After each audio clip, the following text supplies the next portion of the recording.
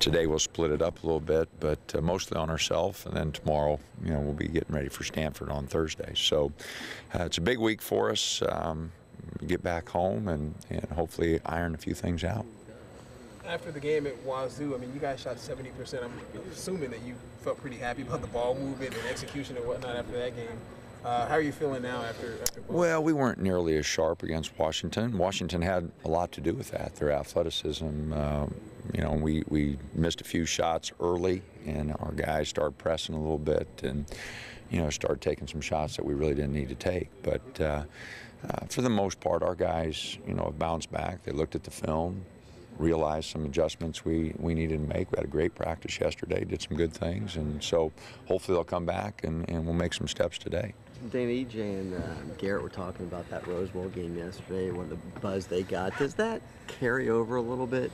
I know it's a different sport, but is there still some excitement? No, I think, the guys know a lot of the football players, and so everybody feels good about it. I spoke at the Rotary today, and everybody was smiling. So, it's something that it does our whole athletic department, our whole university, our state a lot of good. And I hadn't realized it had been 95 years since we had a Rose Bowl win. But feel really good for Chip and the football team. They deserve it. They've worked awfully hard this year.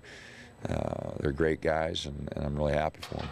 Coach, what are the key things you need to do to beat Stanford? What do you see as that? Well, their athleticism is pretty good. They're experienced team, with 4 starters back from a year ago. They're playing very well. They're playing with a lot of confidence. Yeah. We're going to have to do a lot of things well. Rebound the ball will be a big challenge for us because of their size inside, but we're going to have to play awfully well. And the fact you guys got a split on the road, I mean, that's, anytime you can win a game on the road in conference, it's a good thing. To have that kind of like a feather in your cap coming back home?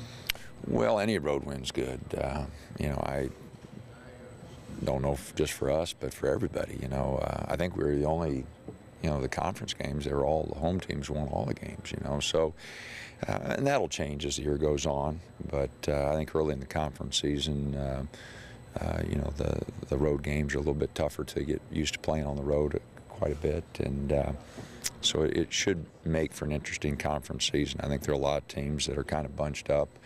Stanford and Cal, though, are the 2 record-wise that are kind of out in front of everybody. Last week you kind of talked about chemistry issues and you wanted to see the ball move around a little bit more. Were you satisfied with that last weekend? Well, Washington State, obviously, I thought our ball movement was as good as it's been all year. And, at times against Washington it was pretty good. We just didn't have a consistency about it. So, no, we're making strides. We're making steps in the right direction. We just got to make more, and we got to make them quicker.